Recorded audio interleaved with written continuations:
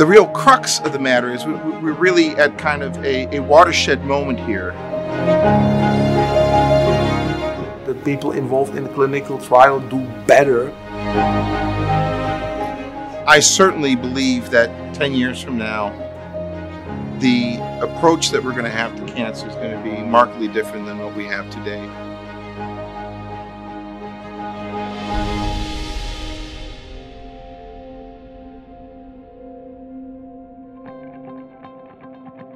I'm Rainier Bruntjens, MD, PhD.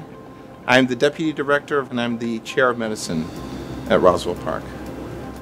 One of the things about Roswell, which makes it so fascinating, along with probably a handful of other cancer centers, is that there's a balance between clinical care. We offer the best cancer care available, and that can coordinate with research.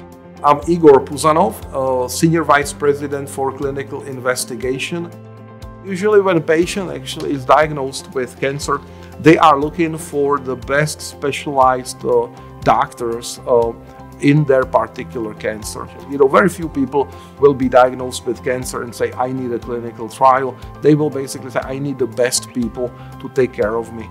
And usually the best people reside in the centers of excellence like Roswell.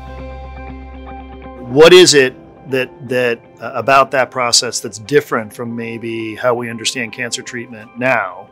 And what's different about how Roswell, or is it different at Roswell than, say, where you came from or anywhere else that might be doing similar research?